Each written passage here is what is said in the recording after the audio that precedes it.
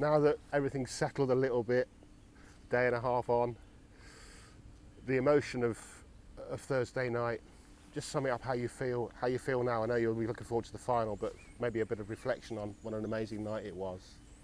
Yeah, it was amazing because in the end was a reflection of what we are building here. A different project than the ones I had before, and you know, a big challenge. And in the end, to see the way the stadium was, the happiness of the fans, the emotion of the players, everyone that worked in the club played that game in a way. And I know what people can say is not Champions League, is our Champions League, is the competition that we played. So to reach the final, and I have to admit, to reach the final winning against a Premier League team with the prestige that the Premier League clubs have, also with the difficult history Italian teams lately have against the Premier League teams, I have to admit that was even a bigger feeling for us. And it showed, because you say that it's not the Champions League, you've won Champions Leagues, you've won Europa Leagues, you've won big titles. I don't think I've ever seen you that emotional at a final whistle. Does that? No, because exactly because you know, there are jobs where win or reach finals are just a normal consequence of the power, the potential, the organization, the ambitions, and this one is a different story. This is a consequence of incredible hard work from the beginning. And you felt the stadium, you were there. Maybe on TV people doesn't get the same feeling as one get when he's in the stadium, in the streets. Rome was in a way that in the club we can only feel pride in it, because beginning of the season we were all far from doing the way we did it. And you were speaking about Champions, Europa and Conference. Champions, yes, is a different level. Europa League is not a different level than Conference League. Is in the beginning. In the beginning you can say, because in the beginning in Conference League you get some teams from countries that normally they don't reach these competitions. But then progressively come into a level where I believe this semi-final Leicester-Roma was from probably a higher level than the Europa League semi-finals. So I wanted to speak to you a little bit about you doing what you always do, and that's improving players, and specifically three people, Chris Smalling. How have you managed to turn him into, again, the kind of defender that he always promised to be?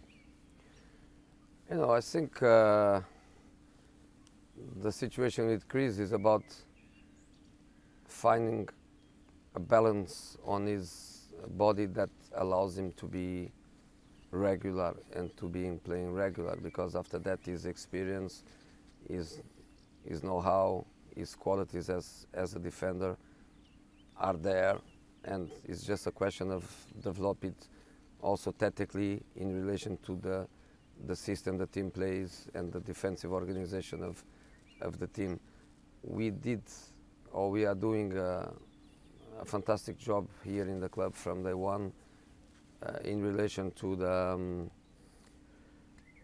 the injuries and in relation to the availability of the players. If you remember last season, the incredible number of injuries that affect negatively the season, This season we organized from the beginning. Um, we work a lot on prevention. We have less assistant coaches in relation to the pitch work because it's some work that I love to do, but we put more emphasis on gym work, trying to prevent injuries, trying to reduce the timings of recovery, and at that level, my people is doing an amazing job. Chris is one of the examples. Um, is doing very very well this season. He's playing at a level that makes me really happy about him because he's a fantastic player, and in this moment he's recognized here in England, in Italy, even in a funny way, kind of Smaldini, which is half Smalling and half Maldini. um, he's doing amazing for us. And Henrik Mkhitaryan, another player that perhaps in the past wasn't giving you everything that you wanted, and yet here is. No, we won together 3 titles with Man United. Fair enough. Unfortunately, the last 3 titles of Man United, and I say unfortunately because yes, I like the club very very much, and I wish the club the best. But we won 3 titles together, so everything went well. In the second season, we were together was a little bit different, and the thing that makes me really happy was because in the beginning, as always, people tries to go on a negative, and people was trying to say Mkhitaryan with Jose has no chance. Jose is the kind of guy that when things go wrong, never go well again, and it was proven exactly the opposite. We were very mature. We were very honest with each other. At that time, even with Mino, rest in peace, Mino. The discussion was very good. We all know that I try always to be very very honest with the players. I saw Rome and my project in Rome needing a player like Mickey.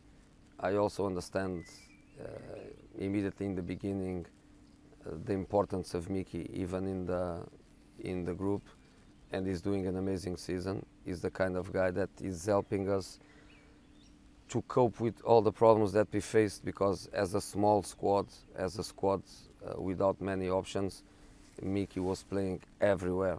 He was playing as a winger, he was playing as a 10, then we had injuries and COVID situations, and he became a central midfielder that he's never been in his life.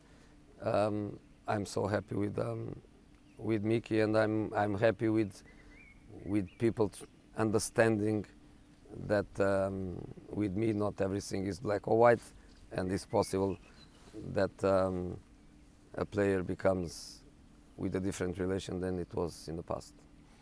And Tammy Abraham wasn't really given the chance at Chelsea to shine like he's shining here.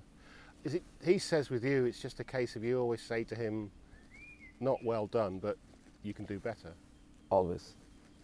And he knows that, and in this moment it goes even like almost a joke, because of course against Leicester he was absolutely amazing, and in this moment I joke and I say I refuse to praise him because he can always do better. He knows how much I'm happy, he knows how much I love the kids and the player, and I'm proud of what we are doing, and I'm so happy for Tammy. But in the end we got into this kind of relation where I demand a lot from him because I know that he can do amazingly well. I don't think it's an easy decision for a young local player to leave his club, to leave his house, his city, his country, to leave the Premier League, which of course is a competition that when a player is in is hard to leave. He made that option, and I think he made it by trust on by trust on me. Uh, and I think, you know, in this moment, if he wants to go back to England, I don't think he wants now, but if he wants to go back to England, he just need to click his fingers. And I'm so happy for him. Back to national team, loved in Rome. I don't say proven everybody wrong, because I think everyone knows that he's a good player. And I think also with Smalling, with Tomori, showing the English boys that there is life outside the Premier League, and in Italy is a life that can make them even better players than they are. What are you planning for the second year of the project? Many changes in the squad? You know, depends, of course, of the owners. You know, of course, we want to try to get into Champions League, but when you look to the level of investments of Inter, AC Milan, and Juventus, you realize that 3 of these spots are basically, or should be basically, closed. There is a 4th spot. Last season was Atalanta. This season is Napoli. Can we get there next season? I think we can. In this second part of the season, after the January market, we did small, but was enough to improve the squad. So by not doing the things that one, of course, would like, I'm not as lucky as some coaches that they can buy what they want. But by doing things with criteria, we can improve things. So yes, next season, after this year of work and evolution at every level, I think we have a chance, and that's the next target for next season.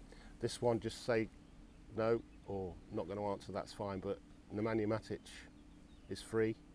You've bought him twice before. Any prospect of him? I never like to speak about players. I don't think it's good for me, for the club, for the players. Everybody knows my relation with Nemanja. He's one of the guys of my trust.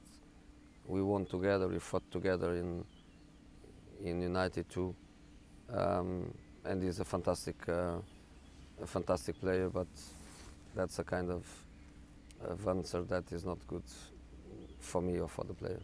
You've reached finals with every club that you've ever been at. You reached the final with Spurs. You weren't able to go. Yeah, you know, I am in a maturity of my career and also my life, where I don't have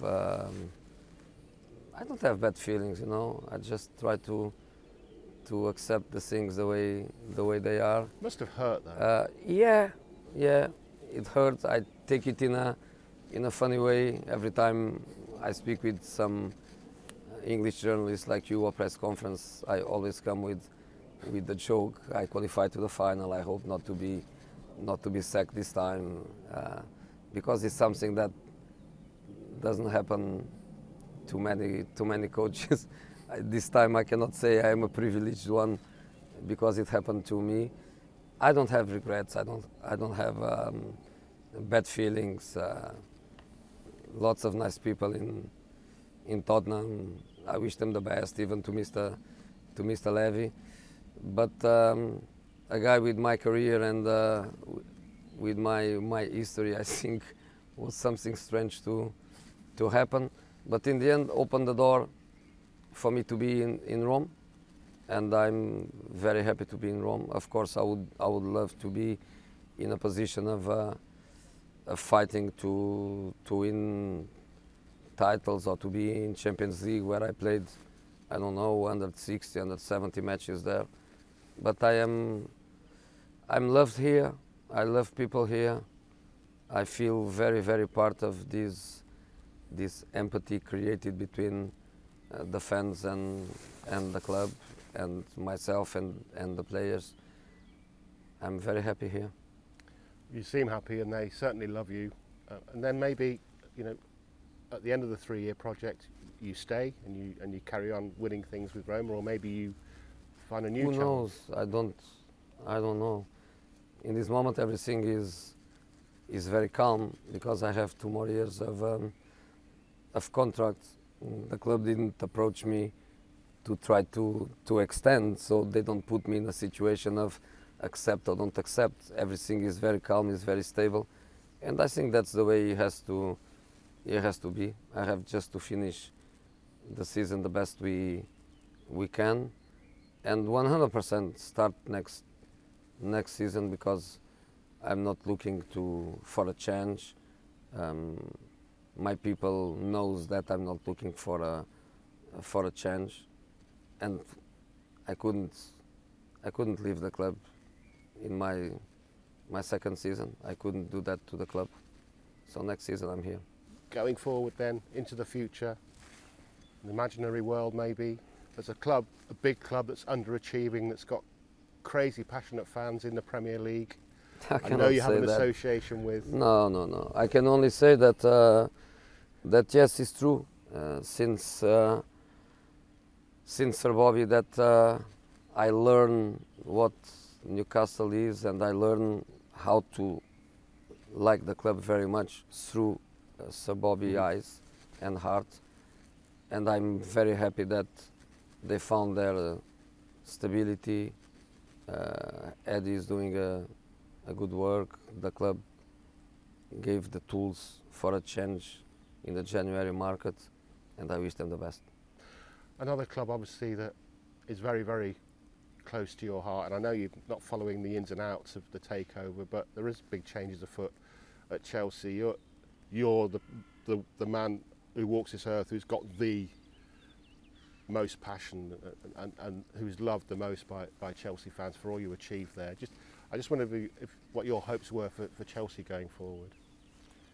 You know, of course, it's a difficult moment, and you can even feel it at football level, because they lost that level of excellence and stability. But it's the moment. It's the moment. You know, if you ask me, do I have somebody that I would love to take over from my Chelsea, let's say that? Yes, I have, but I close my mouth, and I just know that the club reached such a level that doesn't matter who with. Chelsea will be always big, and my house will always be 200 meters away from the stadium. So I want to keep listening to the sound of happiness and success, and I'm pretty sure that it's going to be like that. Maybe the fans get more involved. That's what John Terry, for example, wants. You know, John is Chelsea. Even if he's not working there, or John is Chelsea. Chelsea was made by people like him. And just finally, thanks for your time. It's been brilliant. I know you reflected a couple of months back on the situation in Ukraine, but also various situations around the world, and you started a press conference with just an appeal really for sense and for wars to stop. Why did you feel that you wanted to say that at that moment? There is nothing more that I can say, and it's more about what I feel than what I say. I'm nobody to say anything with any impact. My deep feelings are probably the same as yours. Is the war in Ukraine? Was the war in Syria? Is the wars in Africa? Is the war in Palestine, Gaza Strip? It's just a deep feeling of why and how can we stop it. But it's just feelings from a human being. I'm nobody to say any more than that.